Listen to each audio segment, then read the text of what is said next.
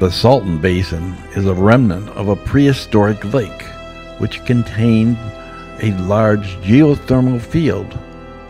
This creates these strange mud pots. Some of the liquid in the mud is warm, while other spots are cold. New ones are being created on a regular basis, while others dry up.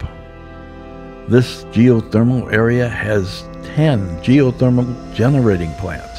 One of them is shown in the background of this video. Less than 6,000 feet below the surface, the temperature may vary up to 680 degrees Fahrenheit, making it a great location for these plants. A new plant is planned for the area and may soon be operational within the next 4 or 5 years.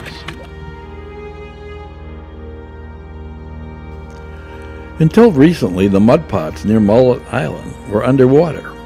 As the Salton Sea's water levels continue to drop, more mud pots are being exposed. This area is now gated to keep vehicles out because it's become a part of a test site for dust control because of the newly exposed sea bottom.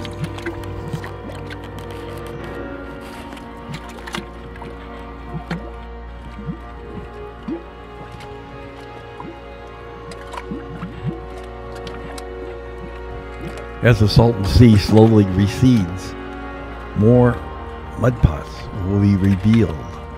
Here is one that's just under the surface and it's bubbling through the water.